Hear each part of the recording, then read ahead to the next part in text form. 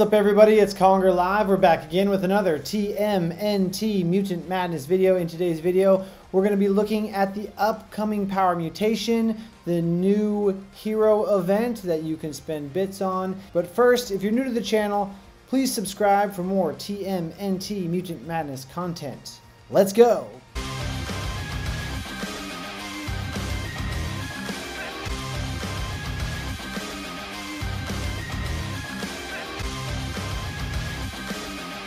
Okay, so on the official Discord, right at daily reset, they automatically post in TMNT community news 2 days before the end of the week the power mutation for the following week. So starting on October 18th at 11 a.m. Pacific Daylight Time, the 3 characters that will have Dimension Clash power boost of 100%.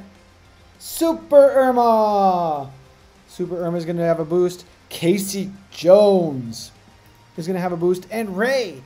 These are all excellent characters to be getting a boost. I think they're all very viable characters worth using. So we can go take a look at their kits in just a minute, but I want to let you know also that the new hero event starting on the 19th, so the day after we start doing some PvP Dimension Clash, we have the new hero event, and it is Shredder, Conqueror of the Earth. Shredder is a highly sought after character, one of the best characters in the game.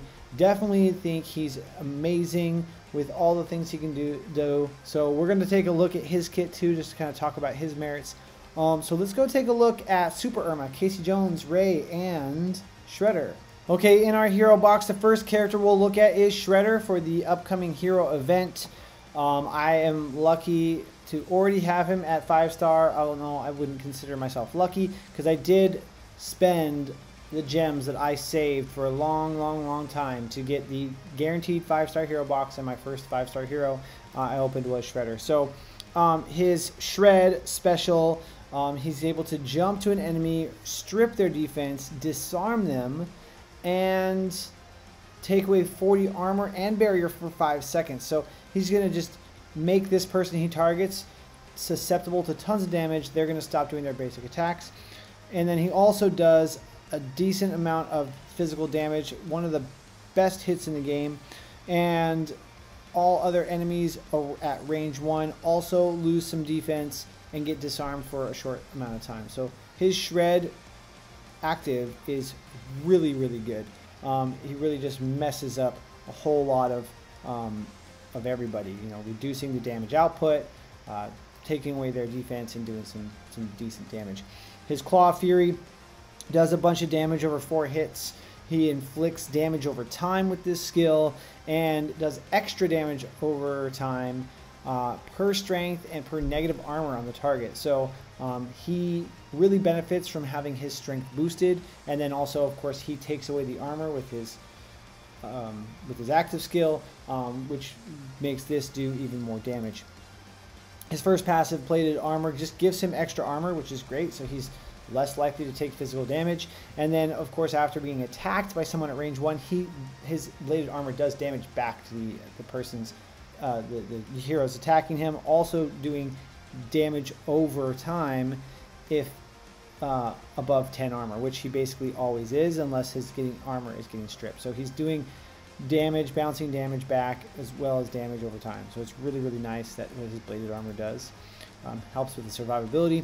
And then the Foot Clan Usurper at the start of combat inflicts negative armor, barrier, alertness, and will for 30 seconds to all enemies. So it's kind of like Splinter, but the opposite. So this is great. Battles don't really last longer than 30 seconds, especially in Dimension Clash or Channel 6. So this is an amazing skill. And get them! Target the enemy with the most of your allies within range 1, inflict negative 100 alertness and negative 30 will for 10 seconds. 10 seconds is a long time in these battles, and that alertness reduces the defense they get, and the will makes it to where they're not going to be using their specials. Target all allies within range 1 of that target, give them 30 haste and 15 strength for 30 seconds. This target all allies, not other allies, so it includes himself. So he also gives himself haste and strength if he's in that zone, which most likely he is. So his kit is just really well built. even though he's not a support, he is a trickster. Some of those skills really feel very, very supportive. So that's why he's awesome. I expect a lot of people to be going for that first place 5-star Shredder. Not as crazy as what people were doing for Fugitoid, and we're not even going to go down that road. You can see that in the last video. But let's take a look at these mutated heroes. We're going to glance at them real quick. We have Super Irma, which I still have yet to get at 4-star. So I might not use her, even though she is amazing. Her Magnetize does tons of energy damage, and it also inflicts disarm like Shredder's skill. So they can't use basic attacks for 3 seconds with hers, and it does an extra 2 seconds to targets at or above 10 armor. So anybody who has that physical protection, that armor, she's going to make it to where they can't do basic attacks for even longer. So really, really cool there. Her anti-magnet beam targets all enemies in a line and does tons of energy damage. Inflicts disarm again, so she's constantly taking away their ability to do basic attacks. Inflicts negative 50 strength to targets above 50 strength. So and the same for focus. So this is neutralizing any strength and focus bonuses, making it to where the enemy's not going to be able to do as much damage as they want to. Really, really cool. Very tricky. Her repelling force is when she attacks. She does extra damage per other hero at range 1 of the target. So this makes it to where when she works really well with someone who is a brawler that's up close to the target, she's going to inflict negative haste on that enemy and gain haste per enemy at range 2 if not silenced or stunned. So she's going to be able to gain that haste, being able to get her basic attacks off more often, having this then continue to trigger more and more. Her Metal Manipulation, which is her other passive, she gains armor per other hero at range 2 and gains extra armor per other hero at or above 10 armor at range 2. So she really works well, even though she's a blaster. She works well with heroes that are have strength and armor. I would imagine someone like Taka would be really, really good to have with her because he's always going to have high armor. Shredder, of course, is going to have a decent amount of armor that these things are going to trigger. Inflicts negative haste and will to all enemies per armor they have, which is really, really cool. Even though, and because she's a blaster, armor doesn't help them protect against her blaster damage. So she just becomes more effective in that sense. And her anti-polarity field, she targets all enemies at range 3, inflicts, which is basically everybody, inflicts negative 40 strength and negative 60 focus for 7 seconds, gaining 10 focus per hero at range 3 for 7 seconds. And then she also gains defense per hero at range 3 at level 250, which if you can get her to 4 stars and get her to 250, that is huge for her survivability. And this skill is just absolutely nasty, really mitigating the damage that the enemies put out. So really liking potential of using Super Irma, even though I only have her at 3 stars. I still might use her in Dimension Clash next week, but she's definitely awesome. The next one that's being mutated is Casey Jones. Casey Jones' Hole in 2 is a big hit. He can dash really, really far and select enemy at range 5. Now he does also gain armor, so he's going to be used very well with Irma. She's going to help her trigger her passives. And then does the extra damage to targets under 10 armor. And Irma also reduces armor, so I think the two of them are going to work really, really well together. Inflicting slow is just an added bonus. It's going to strip defense, take reduce focus, so this will also be nice for having Irma against you using Casey. She's not going to be able to do as much damage, hopefully, with that, but negative 20 focus isn't a lot. It's not as much as 40 or 60 or some of the other numbers we've been seeing. But he does do some decent damage, taking away the defense. And then after attacking an enemy, if will is at or above 0, gains 3 strength for 60 seconds. So 60 seconds is basically the whole battle. The matches really never last that long. So he's constantly stacking strength if his will is at or above 0. Now, Shredder takes away the will, but other characters give will. Like at the beginning of a battle, like Splinter would be a really, really good person to use with Casey to make sure that Casey's strength is scaling right from the get-go. He gains 20 armor and haste per enemy at range 1. So the more in the mess he gets and more guys that are around him, the more resistant he is to physical damage and the faster he attacks. The one problem with this higher armor, that's going to help the enemy Irma trigger. So I'm not really sure where the balance is with that. We'll have to see how that goes. And then gains 50 strength and receives negative 70 alertness for 5 seconds. Target all enemies at range 1. Inflict negative defense. Now I don't like that he receives negative alertness. So when Goongala triggers, he can't really gain defense. This is where he strips the enemy's defense and kind of goes all out to hopefully boost the power of his other hits.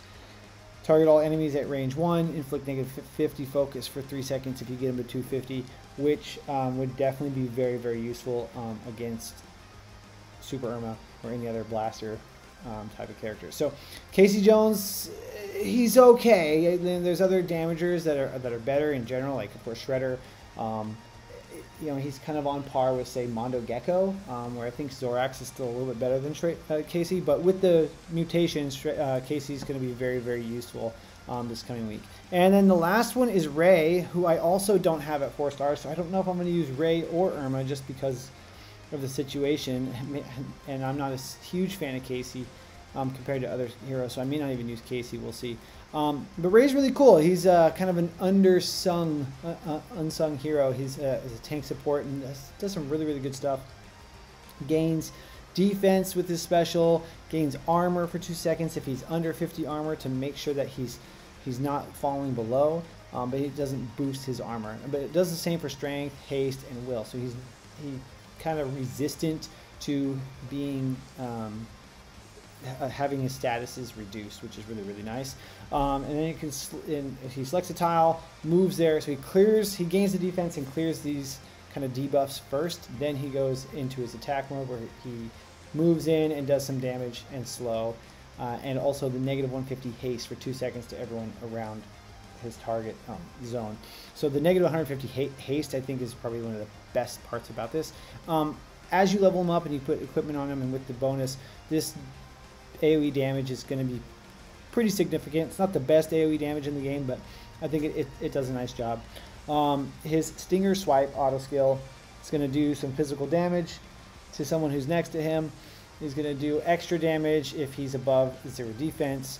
He's going to inflict negative 50 haste and alertness for 8 seconds. He's going to inflict negative 50 extra haste and alertness if above 0 defense. So his defense should be boosted, but so far we don't see... I mean, he should have defense. As long as he has defense, this is going to trigger. And removing 100 haste and 100 alertness is going to reduce so much from the enemy's outputs. Of course, if we have Irma and Shredder disarming, the haste doesn't matter because that's like haste of 0, like automatic haste 0 disarm. Like they're not basic attacking at all. So that could be nullified. Maybe not as great as we may think. I forgot to mute Discord. His wave barrier, he gains 100 barrier and 40 alertness and strength if above 0 defense. Now this is really, really great, especially going up against an opposing Irma, because barrier is less common than armor, and so this is going to give him some extra survivability because that's where he's going to shine with that there, and then ride it out. He gives resistance to stun and root to allies within range 2. Now we haven't looked at really anyone today that has stun or root in their kits, but there are plenty of characters that are used often that do these things, like April and Metalhead. So being able to resist that, huge. It's only 25%, but it's still nice if 1 out of 4 times you don't get stunned or rooted. And then if you take him to 225 after being stunned or rooted, gives defense and barrier for 5 seconds to all allies within range 2. So it gives a defense boost to everyone and that barrier. So that's going to be really, really nice. If you can, take him to 225, especially going up against blasters like Irma. And finally, Hang Loose, gains defense and will for 6 seconds. Going to target the lowest health ally at range 3, which is just about anybody. Most your allies should be within range 3. Gives defense and 20 will for 6 seconds. Now, giving will is really, really huge.